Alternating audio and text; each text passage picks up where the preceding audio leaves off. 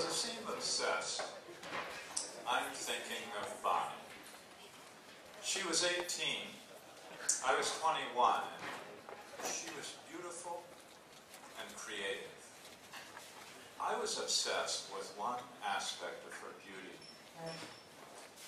There were these two curves that formed her waist. Now it was my vision, obsessed as I was, to hold her by those two curves, bring her into me, and kiss her on the lips. But I had to orchestrate this, you know. You just can't move in on something like that with no planning. So I decided that I would take her out to dinner. And I chose Josiah Chowning's Tavern in Williamsburg, Virginia. She living in Yorktown. So I called a month ahead, and I talked to Henri, the maitre d'. Henri, I'm Bill Metler, and I want a table central to the portico, and I want it on the solstice. June 21st. Now, at 8 p.m., if you make it 9, bring up a full moon and have a bayberry candle and a pewter cup in the center of the table. And I'll make it worth your while, Henri. So, I picked her up. I was driving my Volkswagen, and she stepped out in a dress, a floral print dress. It looked like she was poured into it. I wanted to touch her immediately, but I knew timing was everything. So we got in the car and we went to Williamsburg. There we had a wonderful dinner. They were famous for their New Brunswick stew, and they served it to us, and I, being 21, could order wine. And when no one was looking, I slipped her a couple of sips. And we had a great evening. And Henri, true to his word, brought up that full moon after dusk, and it lit the portico. The wisteria was out, a bit of honeysuckle over the courtyard wall. It was very heady. And we had a great talk. We got back in the Volkswagen and chose the Colonial Parkway to drive home. Now, the Colonial Parkway is not just some ordinary road. No. It is 13 miles of exposed aggregate undulating through the countryside. There to the left was the York River. The full moon made a swath on its surface. And Bonnie says, "Bill, pull over here." I said, "Hello." I pulled the Volkswagen in.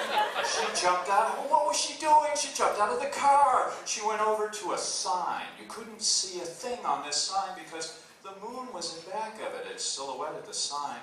But it was one of those metal signs with the raised letters, and she figured out the first word by feeling with her fingers. She says, "The first word is there, Bill. Go for the second." So I put my fingers up there, and was the second word, and we pieced together this historical marker about General Cornwallis surrendering to General Washington on a nearby Yorktown battlefield. We got back in the car, and I was a little disoriented, and I drove down the road a little bit, and she said, "Look, pull over at this pond." So we pull over, we get out, and Bonnie goes up to the edge of the pond. It's beautiful. The moon is shining on the surface, and willow leaves are floating there, and she goes, "What?" And 100 pond frogs answer back. This gal can talk to frogs, too. So I gave it a go, and I wasn't half bad. I got into the car and went to her parents' house there in Yorktown, and I figured her dad cut me a break because the porch light was out. I knew this was the time to realize my vision. We were standing there on the front steps, and I reached for those curves. I touched them.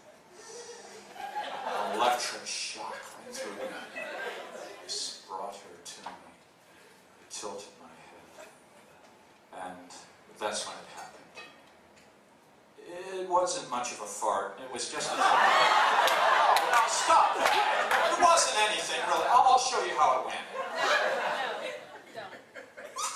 That was worse. It was a squeaker. I didn't know whether she'd heard it or not. I was looking at her, and I was quickly assessing the damage. And I arrived at a physical principle: warm air rises. So I kissed her quickly. I backed off the steps. I got in my Volkswagen. I forgot I was in reverse, and I slammed into a pine tree. I went around the circular driveway, waving at Bonnie, disoriented there on the porch. All the way home, I was cursing myself. I said, "Bill, you ruined it! It was a perfectly orchestrated evening. Everything was perfect, leading to the kiss, and you ruined it. You had to do that!" My face was radiating heat. Sirens going off in my head.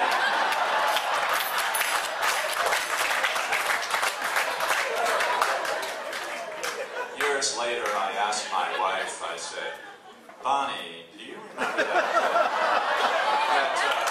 that evening at Josiah Chowning's cabin?" She said, "Oh, what a beautiful evening that was, Bill. Remember the meal and the moon over the portico? Remember the sign game and the frogs?" I said, yeah, I remember all that, but did you hear it?" She said, "Hear what?" "You know, the fart. Did you hear the fart?" She said, "What fart?" So I wondered, what must it have looked like to her? I mean, that evening, I imagine it looked something like this.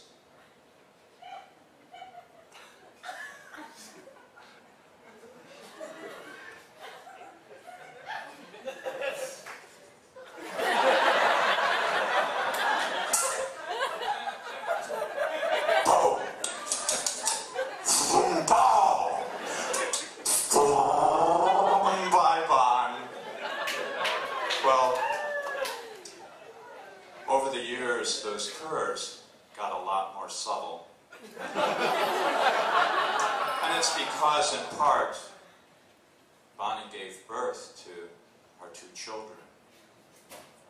And to our great delight, those children grew up and became beautiful and creative